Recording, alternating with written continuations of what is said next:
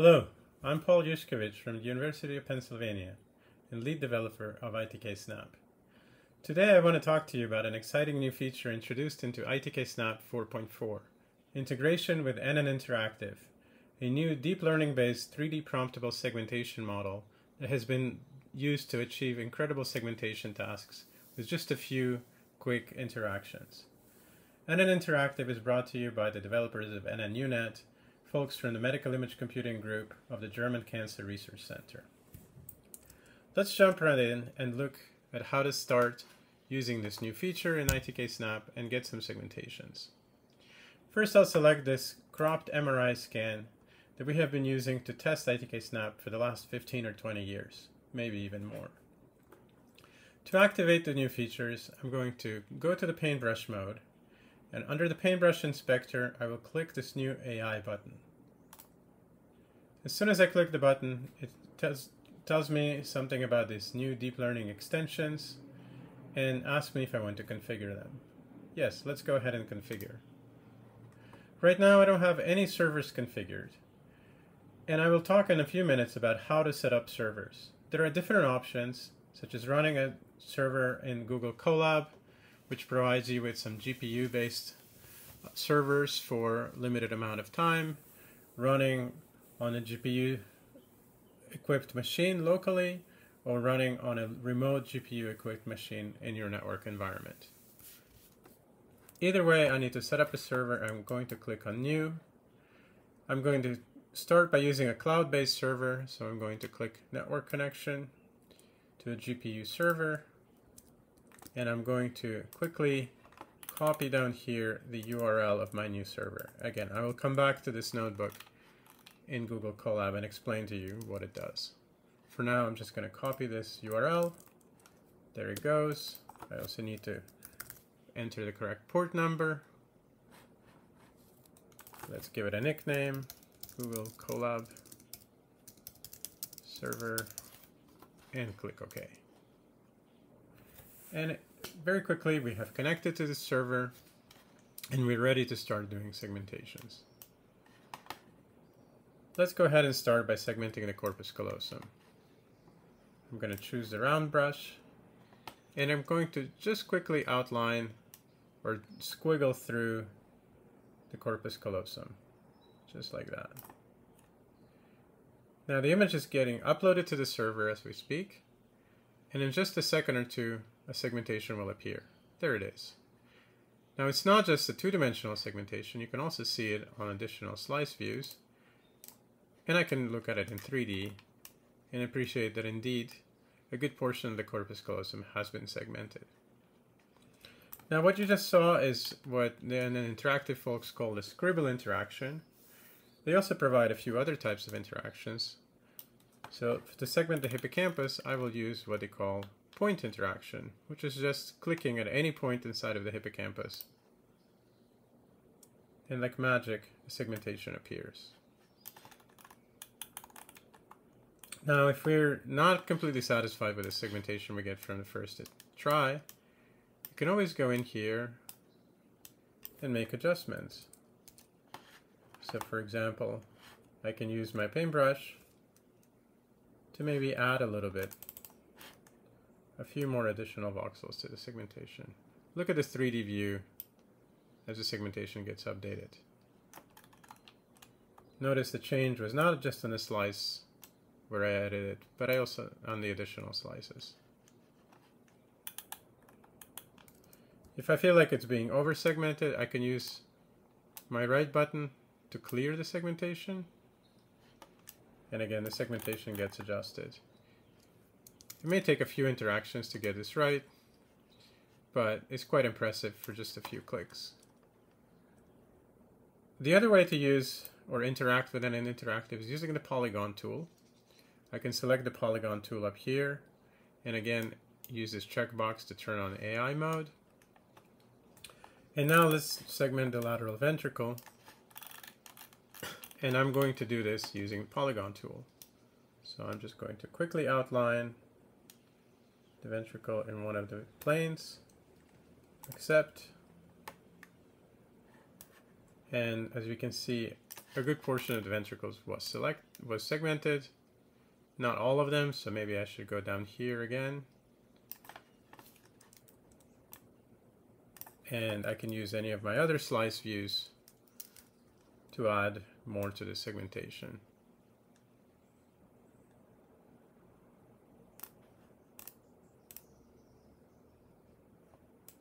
As we can see, a lot more of the ventricle was selected, was segmented, and we can keep going.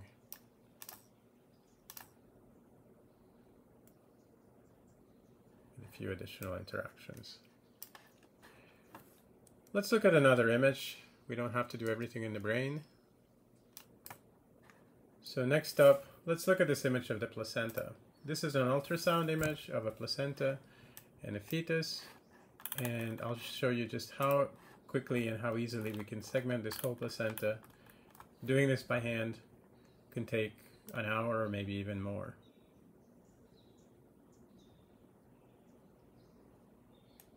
So I'm quickly outlining a polygon. Complete, accept, and we just gotta wait a few seconds for the image to upload and a few more seconds for the segmentation to be calculated.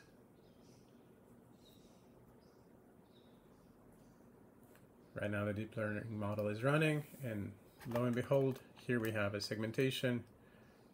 Very impressive to my eye, a very impressive segmentation of the placenta in this image. While we're here, let's switch over to the paintbrush tool, and we'll segment the baby as well. This seems like a good plane to do the segmentation. Just a few scribbles.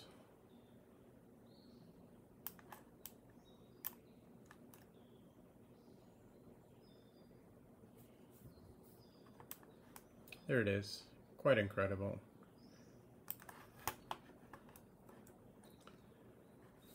So let's look at one more image, just to be complete. Another ultrasound image.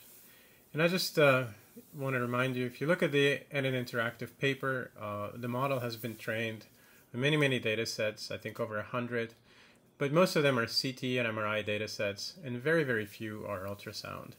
So it's quite impressive to see it do such a good job on ultrasound data sets. Here I will segment the mitral valve first. Let me zoom in on this view. Do a quick scribble here. Again, the image is uploading. There the segmentation is done. And look at it in a 3D view. We have a beautiful valve segmentation. Both leaflets have been segmented. Let's go ahead and quickly add the ventricle as well. Let's see, maybe we can segment it in this view.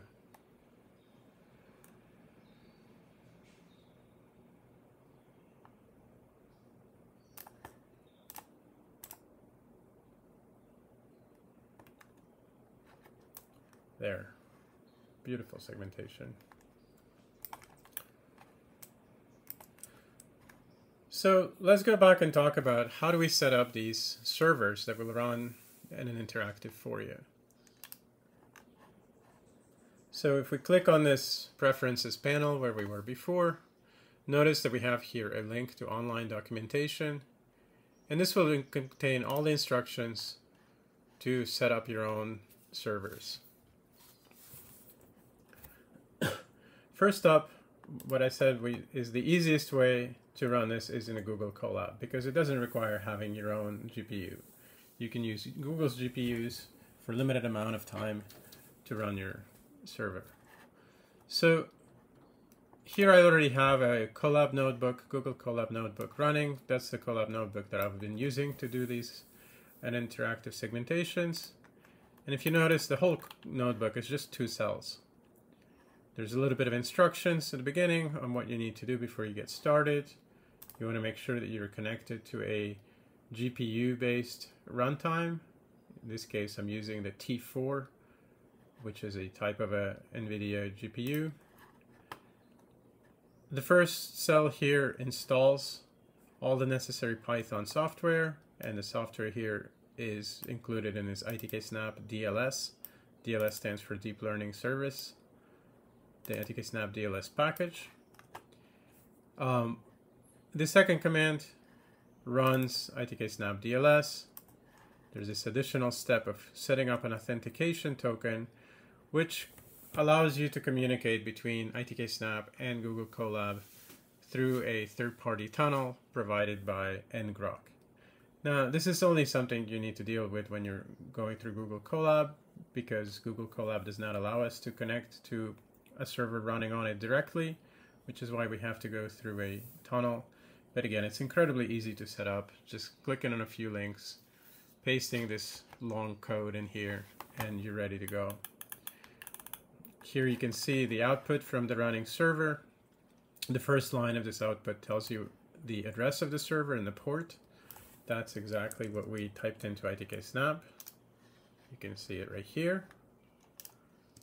And here you can see output from nnInteractive as it's running.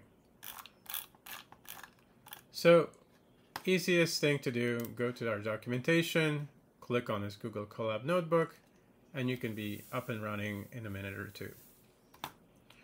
Now, there are two other ways in which you can run nnInteractive here through ITK-SNAP. If you do happen to have your own GPU, then why not use it?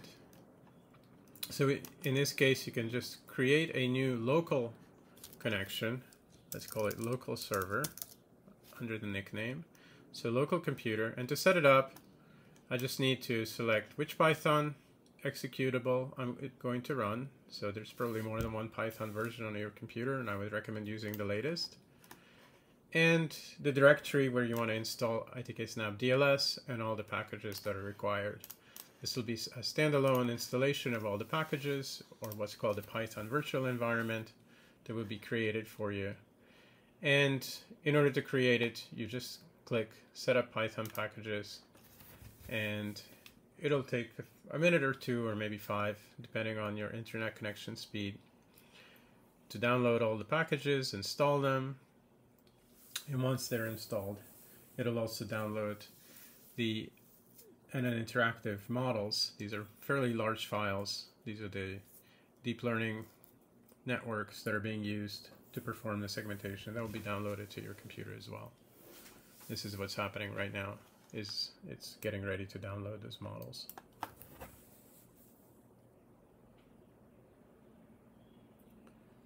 So now the models have been downloaded, and we have this message telling us that the server is ready to go. Okay. A few more seconds for the server to start up.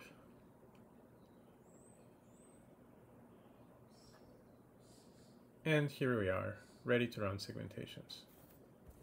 Now, I don't happen to have a GPU on this computer, so this is not going to work well. I'm going to try one other option, which is to run nnUnit on a Linux GPU server in our lab. So again, I'm going to go to New. This is a network connection. I'm going to type in the name of our server. It's going to run on the default port. And there's one other feature that I want to show you here, is that this machine, Lambda Clam, it does not allow you to directly connect to port 8911 because it's behind a firewall and that port is blocked. So instead, ITK-SNAP allows you to tunnel to this machine using an SSH tunnel, which is also more secure because the data will be sent back and forth encrypted. And all I have to do is just type in my SSH username. Depending on your configuration, when you do this, you might be asked for a password, and we don't store this password in ITK-SNAP anywhere. It's just being used for the tunnel authentication and then not being used anymore. Okay, and here we are connected to the server. Now, in order to set up ITK-SNAP DLS on your server, it's pretty simple. Just follow the online documentation on using ITK-SNAP DLS in the remote mode. The first part of the documentation talks about how to do it with Colab. The second part of the documentation talks about how to set it up on your own machine. It's just a few commands to create a virtual environment, install the package, run the package, and it'll print out the address and port that you need to enter to run it from ITK-SNAP. There's also some troubleshooting at the end if you run into problems. So there it is. Beautiful segmentations generated in seconds, thanks to incredible work from the folks from the nnInteractive and nnUnet team. Thanks so much to them, and thanks to all of you ITK-SNAP users. We love you, we love to hear from you, and we hope to be providing awesome software features for you for the years to come. Thank you.